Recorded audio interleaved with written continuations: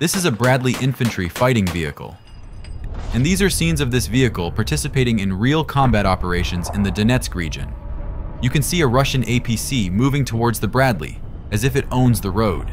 The Bradley crew opens devastating fire on the enemy vehicle, forcing the Russian APC to swerve onto the roadside. Just look at the minimal distance in this head-on confrontation. The damaged Russian vehicle is smoking and hiding among the buildings and trees. On this road, the Bradley encountered the modern Russian T-90M tank. Look at the intense fire the Bradley directs at the enemy vehicle. Eventually, the tank can't withstand it and detonates like a sparkler. Although the primary mission of the Bradley is not to destroy tanks, you can observe the deployment of Ukrainian infantry performing tasks on one of the hotspots of the front line. By the way, you can compare the door opening mechanism and the amount of space inside the BMP-2 and the Bradley. In the Bradley IFV, the ramp opens automatically, and the interior space is significantly larger. In the Russian vehicle, this happens manually, and there is significantly less headroom, which reduces mobility. Returning to the battlefield, we see Ukrainian soldiers carrying out their mission while the IFV covers them and provides suppressive fire. The Bradley IFV is also perfect for tending to cattle or even camping outdoors in the forest. Support the soldiers with likes for their creativity, sense of humor, and fighting spirit even in such difficult times. But let's return to the real situation on the battlefield, where the Bradley IFV is carrying out a mission to evacuate a Ukrainian soldier. A drone launched earlier spotted the soldier who was near Russian positions. The soldier had the presence of mind to show the drone operator his military documents, confirming that he was Ukrainian. An hour later, reinforcements arrived in the IFV, quickly retrieved the soldier, and brought him to safety. A similar situation, but the Bradley IFV is heading for an evacuation during a combat engagement. In the video, you can see the full range of weaponry in action, except perhaps for aviation. Despite this, the vehicle proceeds to the mission point, firing to cover the soldiers. It even gets hit by an RPG. But the vehicle doesn't seem to notice. After picking up the soldiers, it successfully leaves the combat zone. The Bradley IFV has very good armor compared to Russian IFVs. In these scenes from a Russian drone, you can see a Zala Lancet hitting the Bradley IFV. The hit lands on the Bradley's reactive armor, which functioned as intended, and saved the vehicle. After the explosion, no further fire or detonation is visible. Here are a few more photos taken after the hits from Russian RPGs and UAVs. You can see in more detail how the reactive armor works, thereby saving the vehicle and the crew. Because of these qualities of reliability that save lives, Ukrainian soldiers value the Bradley IFV even more than German Leopards or American Abrams tanks. The Bradley is indeed a good vehicle, but to avoid the propaganda of invincibility, I present you with these scenes. Now you can see during a combat engagement how the Russians hit the front lower part of the IFV with an RPG, where the fuel tanks are located. The fire ignites, and the fuel starts to burn out. However, the fire almost immediately goes out because the automatic fire suppression system activates. Next, there is another RPG hit on the right side, followed by one on the left. But the reactive armor performs excellently. However, the Russians fire another RPG shot at the front, which finally disables the vehicle. Another Bradley IFV arrives to assist, evacuates the crew, and successfully retreats from the battlefield. The Bradley moves down the street, firing as it goes.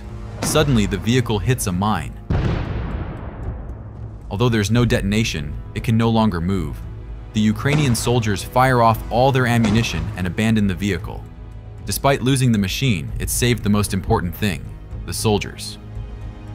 In these scenes, you can see the aftermath. The exterior of the vehicle is damaged, the track is destroyed, but the crew remains unharmed.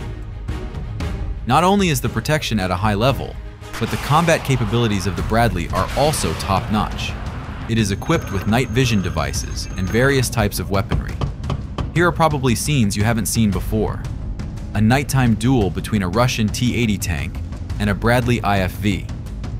The Ukrainian crew fires a Tau anti-tank missile, which hits the tank directly and destroys it.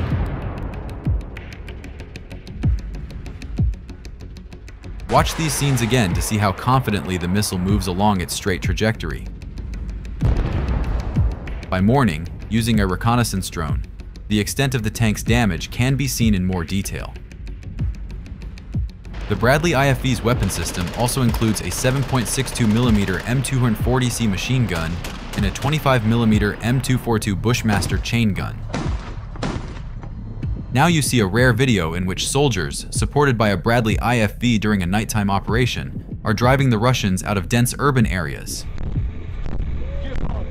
Just look at the havoc the Bradley wreaks with its cannon. On these frames, the Bradley fighting vehicle is engaging near Ukrainian positions. The Russians attempted an assault but lost another piece of equipment. Look at the rapid fire the Bradley unleashes on the Russian BMP-2. The vehicle literally breaks down into parts. On another front line, the Bradley fighting vehicle has been deployed to eliminate Russian armored vehicles. Drone footage captures 3 units of equipment targeted by the Ukrainian BMP. Some of the vehicles detonate, leaving behind nothing but irreparable scrap metal. While the United States continuously upgraded the Bradley, the Russians failed to offer anything substantial, leaving the BMP-2, inherited from the USSR, almost unchanged in technical advancement. The only, albeit questionable, advantage of the BMP-2 over the Bradley is its ability to cross water obstacles by swimming.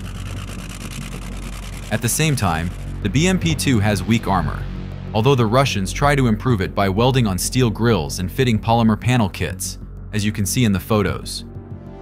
Alternatively, they use wooden add-on armor, though this doesn't protect against drones. All these modifications are more effective for fighting civilian structures.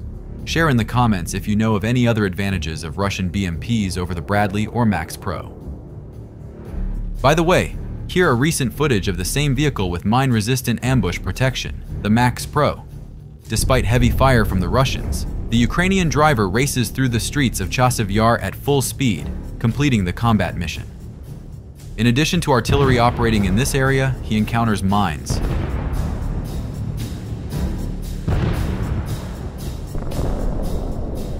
Despite everything, the Max Pro continues moving past a large amount of destroyed equipment on the roadside. At least 5 explosions occurred over such a short distance. But the vehicle didn't fail, and allowed the logistic combat mission to be successfully completed. Another video of a mission involving the Max Pro. The vehicle moves off-road when suddenly, an artillery shell falls just 10 meters away. The crew continues moving through the constant artillery barrage, but they are lucky as the shells land near the road. The crew's luck and the vehicle's reliability truly show when, after some time, an explosion occurs right next to the wheel. Immediately after that, the Russians tried to stop the Max Pro with a kamikaze drone, but fortunately, it hit the ground next to the vehicle. Ultimately, the crew reached the populated area, successfully completing their mission of evacuation and ammunition delivery. Tank duels are quite rare, and even rarer are the documented footage of such battles. This is a Russian T-72 being fired upon by a Ukrainian T-64. The Russians have already abandoned their tank after being hit, but their equipment needs to be finished off, which the Ukrainian T-64 does. The footage shows Russian soldiers from fortified positions nearby, trying to hit the Ukrainian tank. They don't succeed, and meanwhile, the Ukrainian tank lands a precise shot that finally destroys the T-72. The mission is completed, and the T-64 begins to retreat. Finally, the Russians fire an anti-tank missile in an attempt to destroy the tank, but it hits the ground and ricochets away from the vehicle. In the ruins of a former village, a clash between a Ukrainian T-64 and a Russian T-72 tank unfolds. The Ukrainian tank fires a shell that instantly detonates the ammunition. He makes another confirming shot. The correction drone confirms the complete destruction of the T-72, and the Ukrainian tank begins to retreat while engaging possible enemy strongholds in parallel. Here are shots from the early days of the war when Russian soldiers underestimated the importance of drones. They tried to hide their tanks among civilian buildings. While they were parking their vehicles, Ukrainian artillery deployed their cannons. Shot fired. A direct hit shatters the vehicle into pieces. Another shot. The second tank detonates as well. What remains of the vehicle starts burning down to bare metal. Since then, much has changed. Tanks have ceased to be ordinary and have transformed into tortoises and Frankensteins.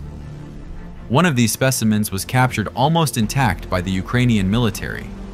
You can see in the drone footage how a few bomb drops forced the tank to stop, after which the soldiers suddenly surrounded it, leaving the Russians no choice but to surrender. You can see the tank being successfully driven to a safe location, where it will be studied in more detail later. Unfortunately, or perhaps fortunately, after a thorough inspection of the tank, nothing supernatural was found under its armor. Only the expected electronic warfare systems, positioned around the perimeter beneath the metal plates, and equipment that had been installed at the factory during the Soviet Union era were discovered. Thank you for watching. I hope you enjoyed the video. See you next time.